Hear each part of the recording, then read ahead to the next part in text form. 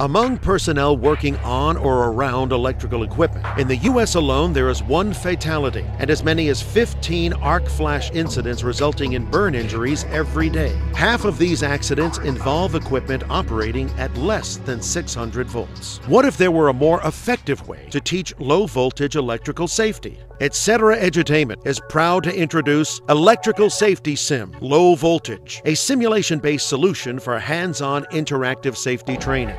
Electrical Safety Sim Low Voltage transitions your safety training program from passive listening to active participation, increasing employee involvement and retention of concepts. Combining leading-edge video game technology and interactive training techniques, this new training application engages trainees in OSHA and NFPA 70E compliant safety practices. Electrical Safety Sim immerses trainees in safe thought processes and behaviors and covers topics such as approach boundaries, PPE selection, lockout-tagout, and more.